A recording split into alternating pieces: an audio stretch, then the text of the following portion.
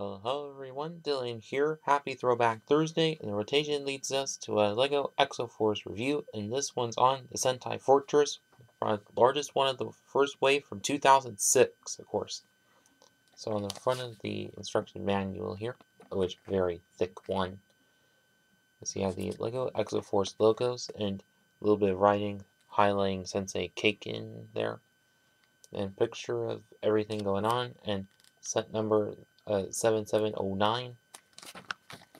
And on the back is ad for LEGO Shop at Home, and also old style ad for LEGO Club, and quite crazy, and also as much cool alternate build that there was. And then big large advertisement for some of the other sets that there were at the time, or that I also previously reviewed. And then the finishing result and last building step.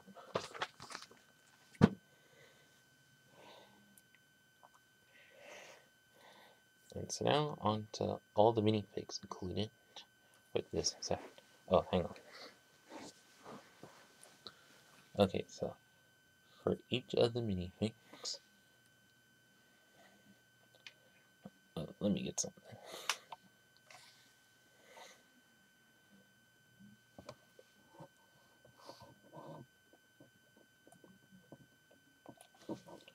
Well, we would have Hikaru and Takeshi, which came in the Stealth Hunter and Grand Titan set. Then Hikaru, who I think might be exclusive to this set, but correct me if I'm wrong, but at least did come in one other set the following year, of course. And then have Ryo, or this Rio, which did come in a couple of sets as well. So at least with this set, you get all four of the Exo-Force members, of course. And then only one that's exclusive is Sensei Kaken.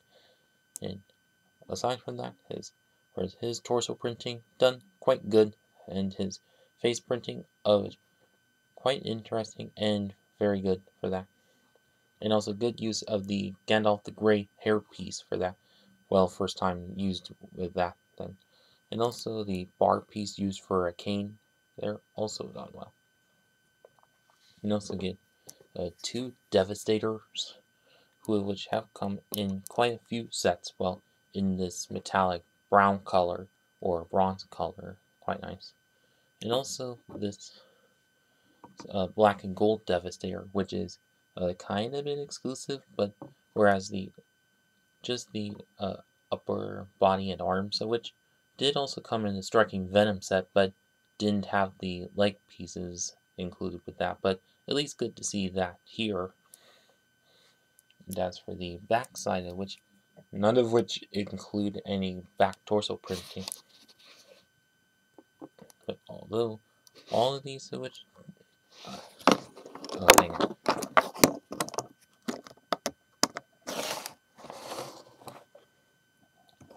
As all of them do include a double-sided face print.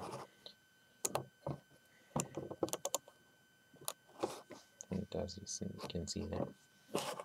And whereas, as for Sensei Kaken, his double-sided face, about on par with all of the rest of which, but at least all of which, but also not only back torso printing, and whereas for the Devastators, which not only Technic beam or red Technic piece to stick in the back like they oftentimes do. Well, as for this minifig selection as a whole, it was quite nice to get all of the Exo-Force members together in one set, unless you didn't want to bother getting any of the other sets. And of course the main incentive is Sensei Kaken, who did come in a couple of sets afterwards, but yeah. So there. But also included is this quite unique special Devastator, which, as he does have same exact head, torso, body piece, but now in silver, and the arm pieces are like put sideways for that. Kind of interesting how that is, but and also one of those large plate pieces that can hold a lot of these with harpoon pieces as spider legs, and one going upwards and holds some bricks on it, and also a support piece there acting as one large gun barrel. So quite cool one that this is.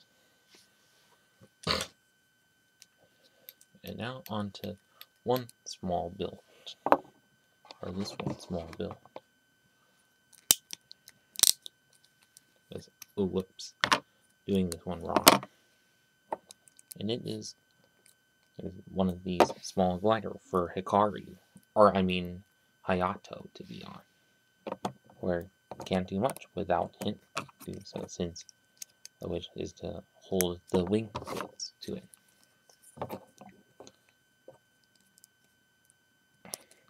Whereas for this build of which, quite alright for as how it is, the large slope pieces and a few stickers around, and also wing pieces as well. But, and of course, can't work without a minifig working it, or I mean holding everything onto it, and also a couple of missiles on both wings with the cone pieces and all. But although, if you notice how most of the polybag sets of Exo-Force are kind of the same as this, but although it kind of feels like a little waste of pieces for that, I think could have used Hikaru or Hayato, but just as is. Although would have done just fine without it, but at least it kind of works out for this set. But yeah, aside from that, and on to one of the mechs is this one, Silent Strike, which is which from first glance is almost like the Supernova. Yeah, like the Supernova, but just kind of recolored and all. And same kind of weapon effect as the Stealth Hunter, which in a bit. But as for, I'm gonna go, but now I'm gonna go kind of quick or fast on some of these, since this is a big set and a lot of stuff to look at. But and hopefully don't make this review long, although I possibly could. But yeah, so that's Legs of Which, kind of similar to most mechs of Which. Like same pivoting kind of sections, and Legs of Which good symmetry except for the stickers on both sides, jet engines on both sides. And as for the center body section, which as you can see comprised of few Technic beams, also like the Supernova for that, but you can flip it open, and also have a couple of Technic beams that have studs on them to fit your Hikaru minifig onto, and close it up around him, and it fits well. It has one arm of which comprised of a few ratchet joint bits and a curved slope with some more print or stickering onto it, and also with a couple of these sword bits, which I think we also might have gotten in Knight's Kingdom, but or maybe they were exclusive to just this line. And of course have Devastator or arms used as fingers, and unlike most of which you can detach it straight from the hand bits, which very nice and cool for that. And that's quite good detailing around it.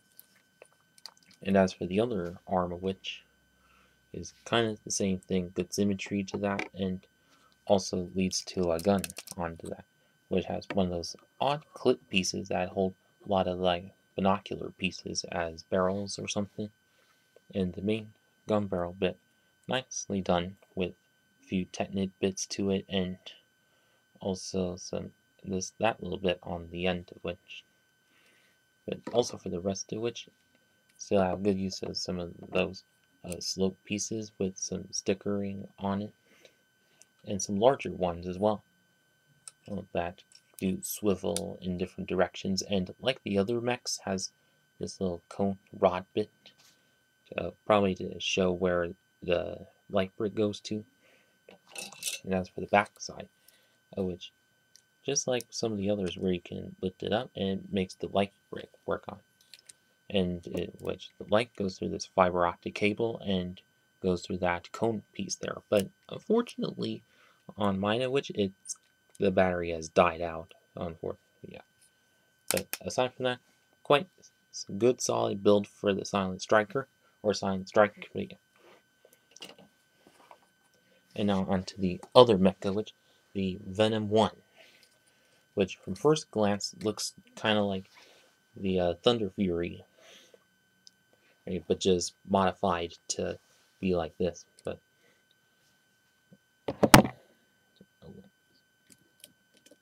hang on.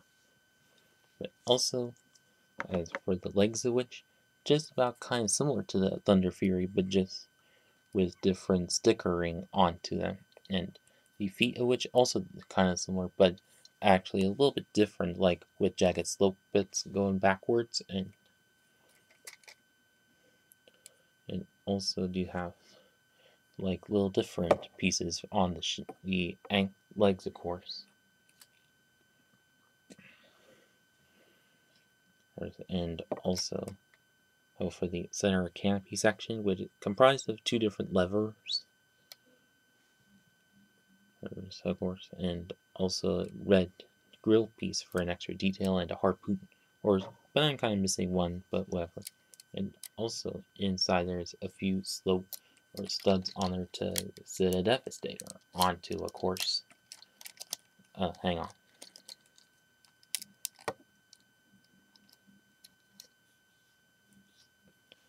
So, all right, and whereas for these little bits of which you can kind of count as arms, even though don't function like arms, but at least do have a few jagged slopes or those odd slope pieces like we saw on both the Thunder Fury and Vladik in Knight's Kingdom, of course. But this one, which has a couple of jagged slopes that lead to a couple of gun barrels for that.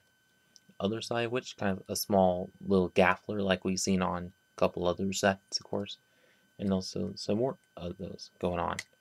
But also aside from those two ends, perfect symmetry to that, which leads to those lime green cone pieces there. And also you get a couple of these little grenade bomb like pieces made of two of those, and one of those interesting pieces is that link the pieces together, of course. And like on the Venom Strike, or the Striking Venom, which has one of those launcher pieces, also on a few other sets that have this, where you can pull on this and the disc shoots out. I wish fun and well effective.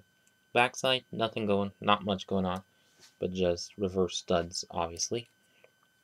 And that is about it with the Venom 1.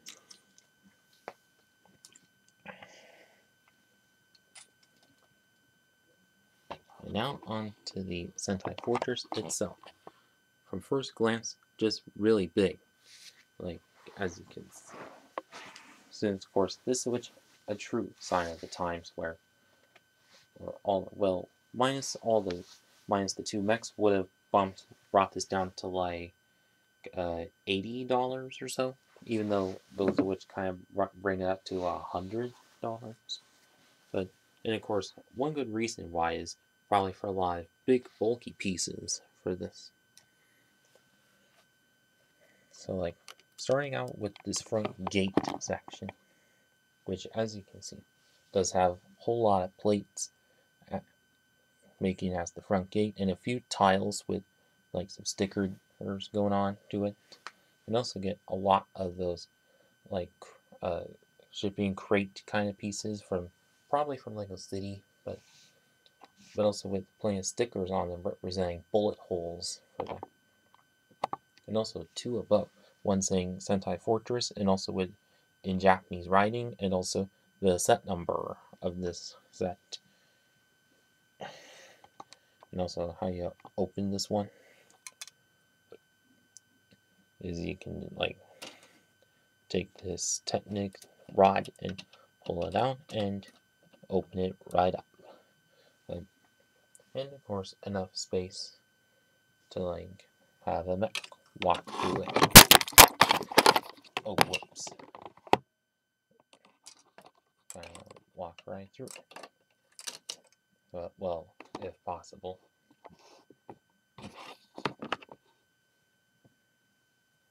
Oh, hang on.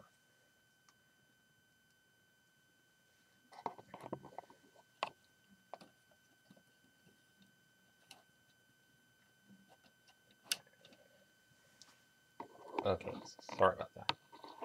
And so now for these large wall kind of areas, which are comprised of mainly some usual by one bricks to that, both large ones and long ones, and also large slope-like ones as well.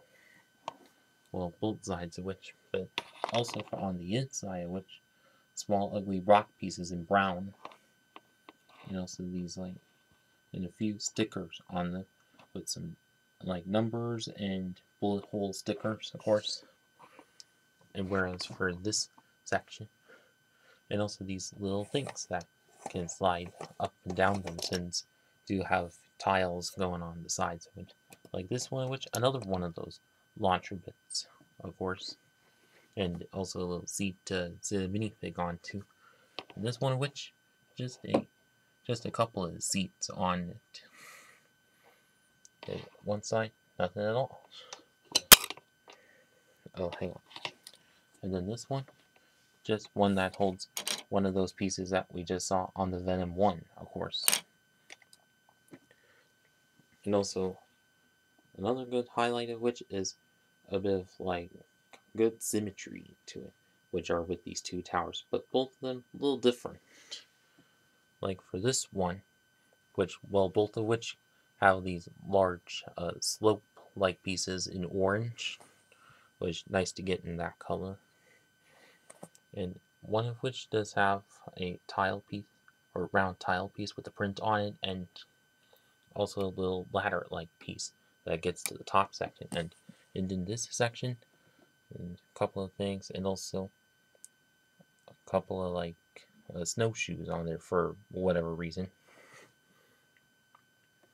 And then this top section, which has a few large corner plate pieces, and also those gantry crane type of pieces that lead to this little section here.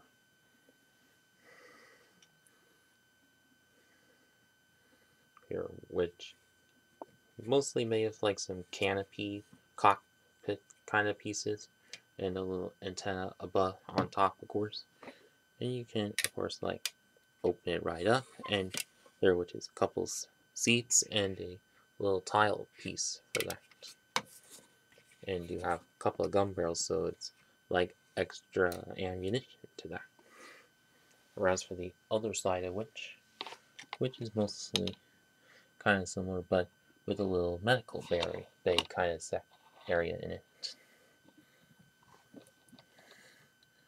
where you can, of course, fit a minifig onto, and also a little magnifying glass piece to examine them. Oh, also forgot to mention this little gun turret part here, which is comprised of a few pieces. Also, a little slide around bit to it. But for the most part, which nothing at all going on with this one, but probably most likely to act as a landing pad for that, of course. And in this middle section, or this back section, plenty of stuff going on, to get some of those grill bits there, and also this little monitoring kind of section to examining the silent strike on there, and also one of those engine pieces from one of the first Star Wars X-Wing sets, and also some classic space sets, but nice to see there. But of course used as a little filter tank, which this tube section, or long Technic tube, can pop off and go fill up one of them. And as for these two little sections, which are just 2x4 or 2x4 by 2 or so bricks, and you can swivel them around and show different factors or pieces on them, plus that symbol of them. And also Sentai Mountain as it's split, of course. But like this, the ladder bit that goes to this upper section and large fire extinguisher, and then another section with a like tool rack there, and in the back, end of the back, a couple of Technic rods that hold a like jet engine piece, like we've seen on the Thunder Fury, or no, on the Fire Vulture, yeah, and a couple others, and Sonic Phantom, yeah, and then, oops, knocked something over, and also you get this like little crane section that goes back and forth, just like the rest of it, but there's a seat on it, and also a little crane section that swivels back and forth to like load anything onto it.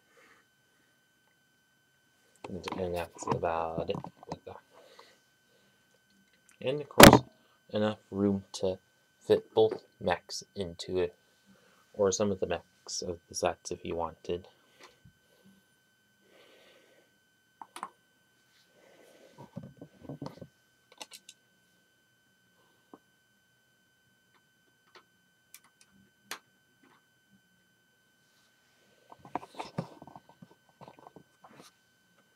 And so now on to the final verdict. Oh, hang on.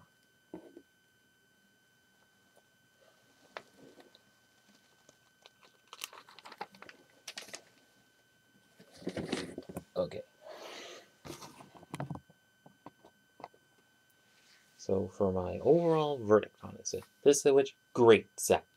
Like for the $100 it was back in 2006, got plenty, got a lot of stuff to offer, like 2 mechs or 2.5 mechs, that a special Devastator, and 1 exclusive figure of Sensei Kaken, and like most of the Exo-Force bunch. So even though, like, if you didn't want to bother getting most of the other sets, well, this which was probably the one to get, of course. Pretty sure that back in 2006 was a great set, but nowadays still quite holds up. Like, do get plenty of good stuff for that, and of course, although for the Silent Strike, even though it may be kind of similar to the Supernova, but at least that's livable, of course. Oh, here's a better view. And although both mechs may be kind of similar to other mechs, but at least there's a little bit different and workable again, but yeah. Well, although Venom 1, which not so repetitive from the Thunder Fury, but yeah. But aside from that, still quite good or great as is. And so now, if you still have this set from back in the day, well, I hope you had some good memories of it. And for those of you who are still looking, completely missed this set and still looking to get it or willing to pick it up, then definitely pick it up. Or if you're able to, or also able to get it secondhand or whatever, also definitely get it. Definitely get it. Like eBay, Bricklink, Mercari, whatever. And that's about it with this video. Please like, comment, share, and subscribe. Thanks for watching.